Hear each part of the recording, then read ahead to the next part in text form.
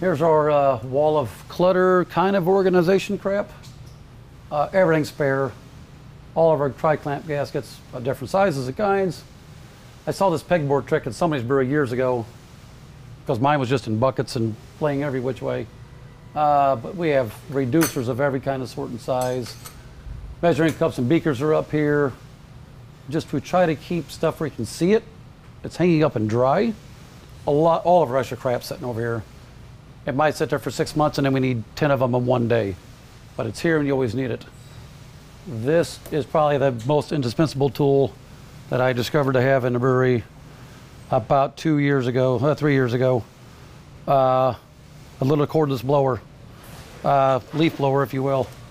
We use it a lot, blowing CO2 out of tanks. You gotta get the CO2 out so the caustic works or PBW works.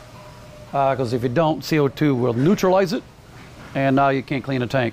We had a problem with that for a bit. One of my first employees I hired years ago would try cleaning a tank and it wouldn't clean, and I'd clean it and it worked great. And he just was not purging the air out enough.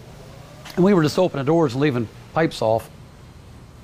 Got a leaf blower, put it in there, pump all the air in for a minute or two, and you get all the CO2 out. Then everything works great after that. We never had a problem since then. Try to keep your stuff better organized than what I have here.